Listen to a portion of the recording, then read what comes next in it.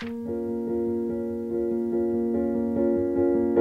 evening and welcome to Letters Live. And it's a real pleasure to welcome you all into this magnificent building. Let the show begin. Have a great time.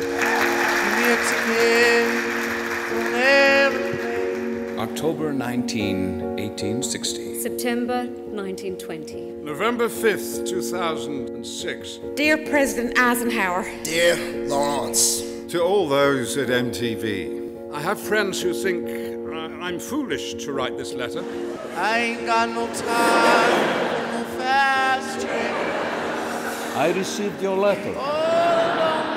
Everyone is for peace and friendship. Full of conflicting ideas and emotions. The gilder of every pleasure. Grow up as good revolutionaries. Live as well as you dare.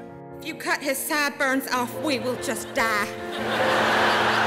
This is the only joke we will really fight for.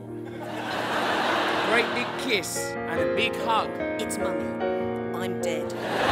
In my writing, I do not always agree with what occurs, nor do I linger in the mud for the sheer sake of it. I am in competition with no one.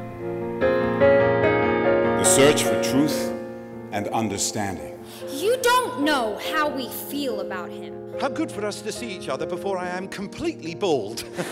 I'm never in all our lives going to let us be apart another night. Soon I will come to apologize in person. My dear little miss. Of course, you won't be able to tell me much.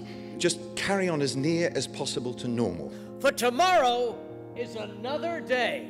I love you. The end.